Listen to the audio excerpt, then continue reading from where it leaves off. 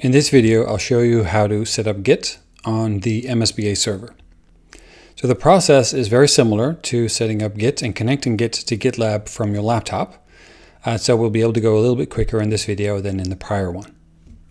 So first of all, you may recall that we set up in the prior video an initial repo. We created that on the Gitlab server and then cloned it down to our laptop, made some changes, and pushed those back up to the Gitlab server. Okay, so here is my local machine. I see localhost, and I've made my changes, and those changes are reflected on the Gitlab server, which is a remote server. All right. Now I've also logged in to the MSBA server, and there's a number of things that I can do here. What I'm going to do is I'm going to open up Rstudio.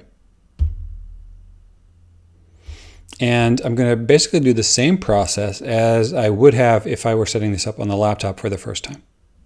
So that means, I'm a bit bigger, I'm going to choose add-ins, git gadget, and introduce myself. So it's the same information, rsm vnice, rsm vnice at ucsd.edu. There we go.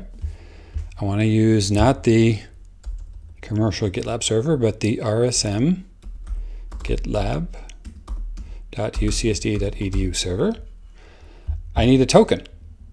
Now what I could do is I could create a new token, but I could also reuse the token that I created for my laptop. I can reuse that.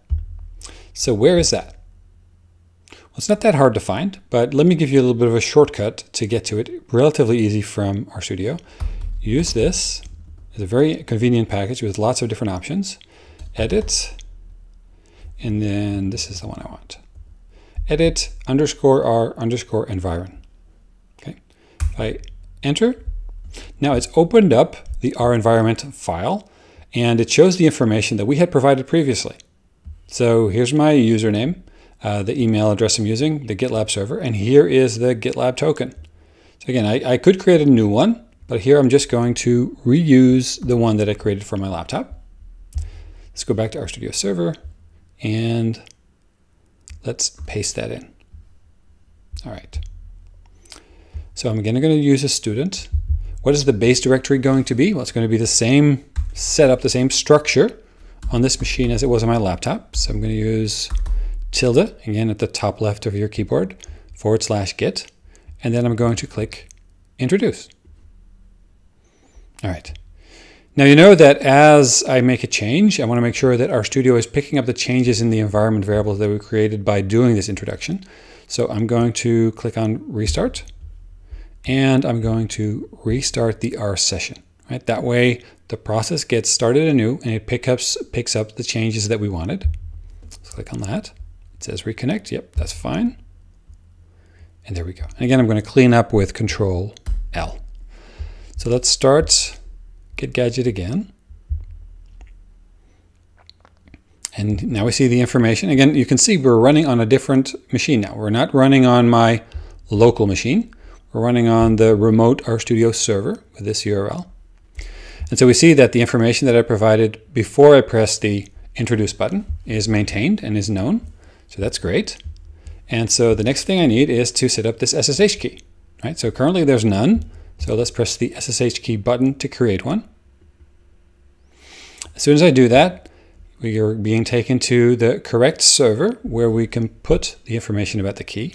And you can see there's already one there, which is the one that I created for my laptop. Right? Okay.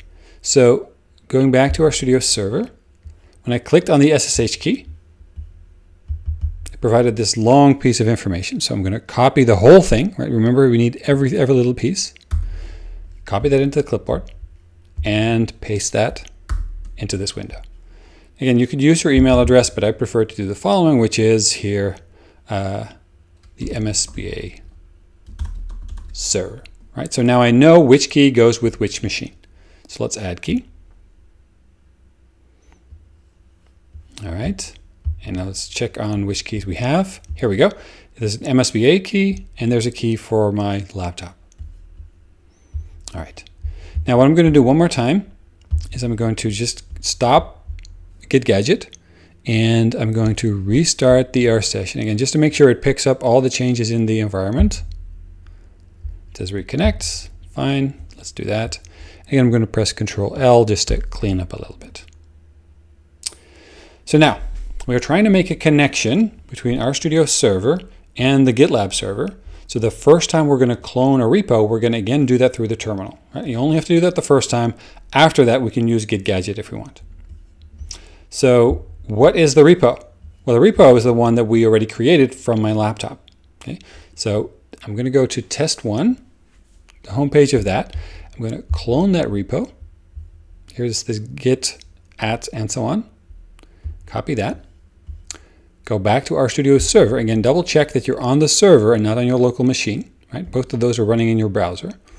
You go to the terminal. Okay. And let's see what we have. All right. So let's go to the Git directory. What's in the Git directory? Nothing here. In fact, I don't have to install Docker and all that because that's already set up on the server for us. So there's just a clean Git directory.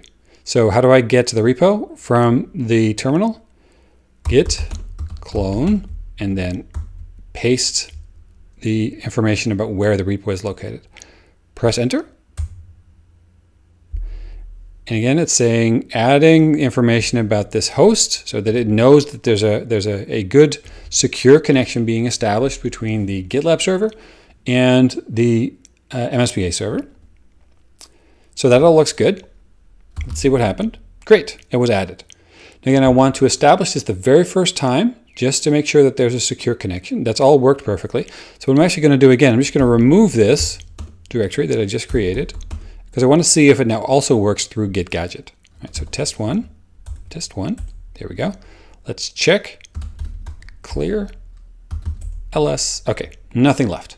All right, great. So we know that the connection has been established, all of that is working. So that means it should also work directly from git gadget. So let's try that. I'm going to start up git gadget again. Here we go. And I'm going to clone. So I'm going to paste information in here. It's going directly into the Git directory that I created previously when I introduced myself. I'm going to click on clone.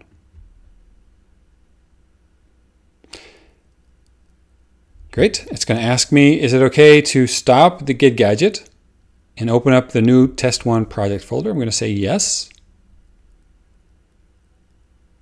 Okay. So let's see. Here we go. So here's my README file, the test1 project file. So that was all pulled directly from the GitLab server. So let's do the following. Let's see if we can make a change. My third change from server. Right? So just so I know where it's coming from. So again, you can see that Rstudio is telling me, hey, you haven't saved this yet. So let's save the file. And as soon as I do that, it should be the case that if I go to the Git tab, yep, here it says that readme.md has changed. So there's two ways in which I can get this change onto the GitLab server. Click on commit. Here's the change. I could stage this, provide a commit message, hit commit, and push. Or I could use git gadget, and let me just do that. Git gadget. Again, there's a number of steps, but you'll get very comfortable with those very soon.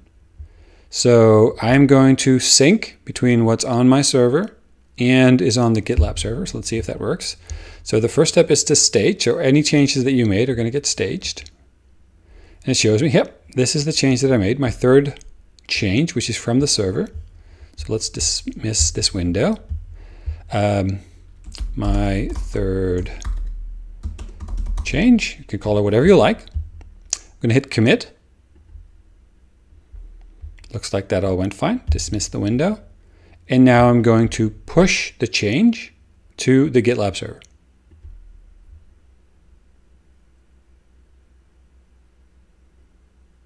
Okay. Now I want to double check that the changes that I made, right, this new line, my third change, is indeed available on the GitLab server. So let's click the check button. And there we go. Excellent. My third change from the server has been added to the GitLab server repo. Excellent. Okay, so we are all set with that. Now, what happens if I go to test one? I'm just going to close this little window here. All right, so now I'm back on my local machine, but I don't have that change, right? So there's now 3 different versions. There's the version that's on my on the server account, right? That has this. There is the GitLab server that has the information, but test one doesn't have the information yet. So how do I get that? How do I make sure that my version on my laptop is up to date? Well, that's pretty straightforward. I can just click on the Git tab and say pull. So that is going to look to the GitLab server and see if there's any changes there relative to the commits that I have available on my local machine. And if there's any differences, it's going to pull these differences and update the local version of your files. And there we go. Now I have on my local machine the latest version. I have on the GitLab server the latest version with everything. And on the remote MSBA server where I'm running GitLab, I've got everything.